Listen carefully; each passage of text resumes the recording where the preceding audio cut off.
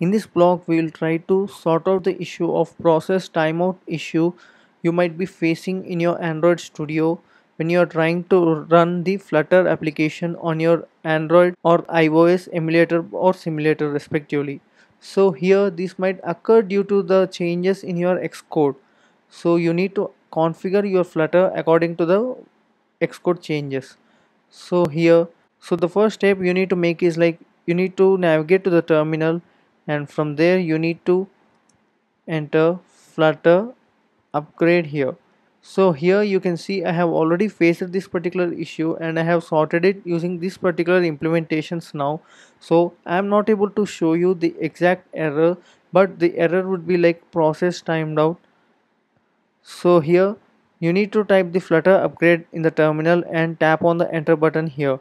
So once the upgradation process is been completed, then you need to type Flutter clean in the command window, and later on you can just restart your studio, or you can just skip it for later, and you can see that the issue will be sorted out. Here you can see I have just upgraded, so it is showing that Flutter is already up to date on the channel stable it is.